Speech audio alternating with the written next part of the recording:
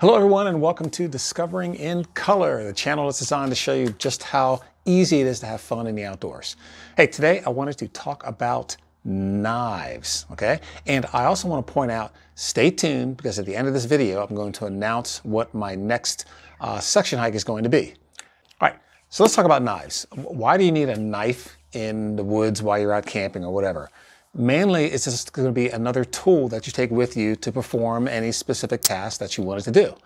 So let's talk about what you don't want to bring out when you're out either camping or backpacking or something like that.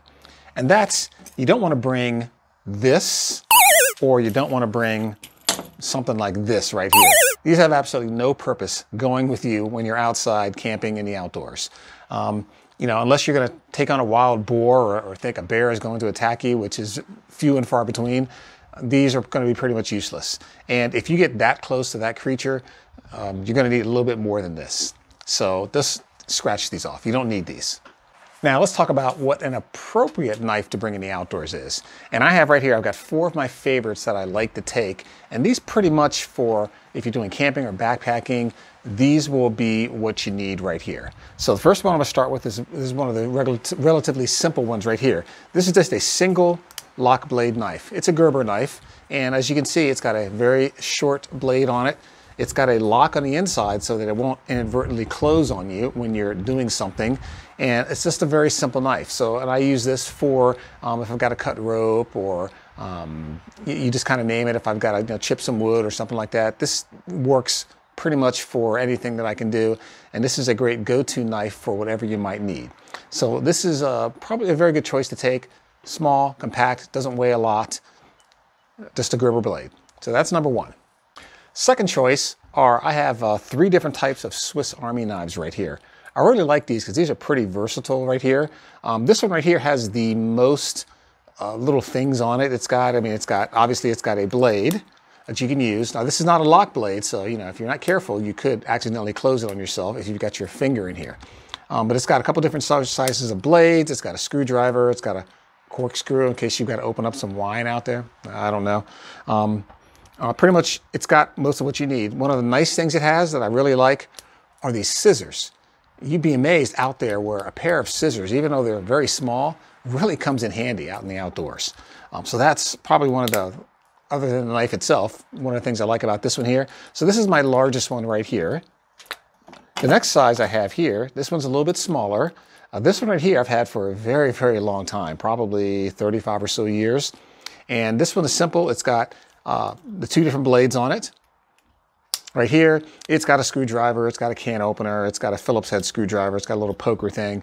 But this is my second choice that I'll go to if I'm taking a Swiss Army knife. Also, like the other one, it does have a pair of tweezers up here and a toothpick, so you can actually pick your teeth if you need to for some reason or whatever. But it's got these nice little tweezers, and these are almost good enough to take out a tick, but not really what you should use. But choice number 2, Swiss Army knife. Choice number 3 is this little itty bitty Swiss Army knife right here. This is more of a day pack type thing here. I wouldn't go backpacking with it. It does have the coveted scissors built in, and it's got it's got one little itty bitty blade, and it's got a little screwdriver nail file type thing. So this one is not very useful if you need to do pretty much anything other than maybe poke something.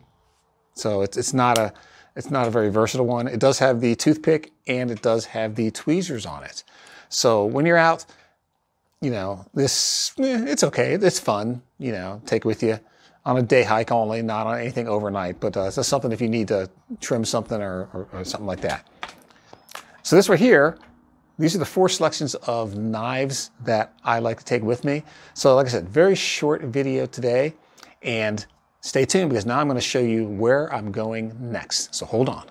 So you waited long enough, and now I'm going to tell you. So next month in May, try it again. All right, you've waited, and here's the answer. This is where I'm going next month in May to hike. I'm heading out to the Great Smoky Mountains National Park. And what I'm going to do there, I'm going to do the entire 70 miles of Appalachian Trail from Fontana Dam all the way through to the other end, which ends, I think, at I-40 or something like that. But doing the entire 70 miles next month. Going to take 6 or 7 days, kind of depends on what I'm doing it. Not trying to rush it, just take my time, knock out anywhere from, I think I planned 7 to 12 or 13 miles a day, knock the whole thing out, have a good time.